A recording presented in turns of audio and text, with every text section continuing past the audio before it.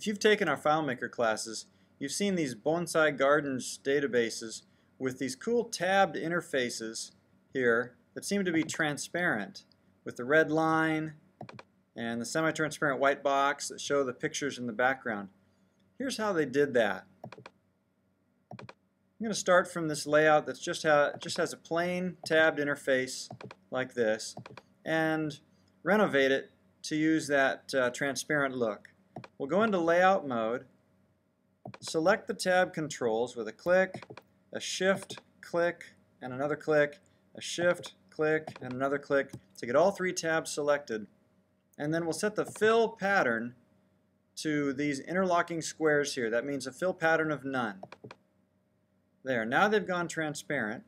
I'll also set the line thickness to none so that they're completely transparent, nothing really showing. Next, I'm going to bring in a background image with Insert Picture. Obviously this can be any image that you want, but I grabbed their trees to fit the Japanese garden theme. And then I'm going to send that to the background. From the Arrange menu, choosing Send to Back. That just sends it to the bottom of the stack of things.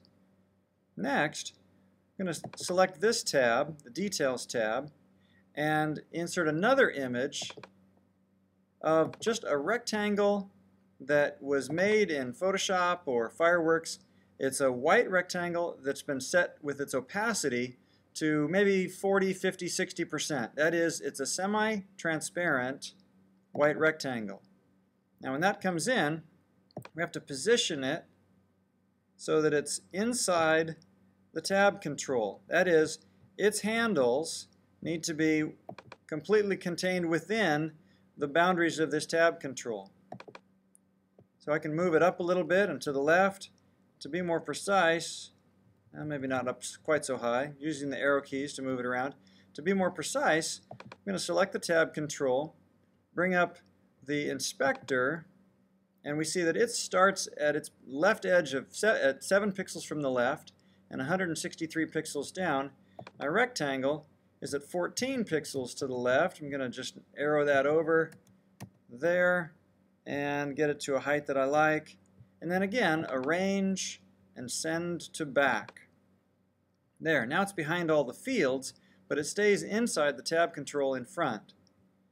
Now for that line, I'm going to use the line tool here. 3 points, bright red, looks good. Click and drag, holding the shift key down to keep it straight. And then I'm just going to nudge it up with the arrow key until it just kisses the top of that white box. Now I want to grab both the red line and the white box and copy them and paste onto each of the other tab control, or each of the tabs of the tab control, but not without first checking the inspector again to get the location right, because these need to be exactly, each of the 3 copies need to be in exactly the same place. So 7 and 188. Alright, good. I'll click the Orders tab, paste, and then position those at 7 by 188 there, and then arrange, send to back. Alright, now the red line needs to be over here under Orders, so I'm going to shift click on the white box to deselect it, and then grab that line and drag it over, holding the shift key down to make sure I drag it straight. Might need to nudge it a little bit. There we go. And then finally for the third one, click on the last tab, paste, position it at 7 pixels over and 188 pixels down, and then the same thing, shift click on the white box to deselect it, grab the red line, slide it over, the inspector got in my way, slide that red line over, nudge it back, and then select them both and send to back. There. Now let's see how it looks. There, there. Alright, they all look good. Save the layout changes, exit out of layout mode, and we've got a nice semi-transparent tab control device.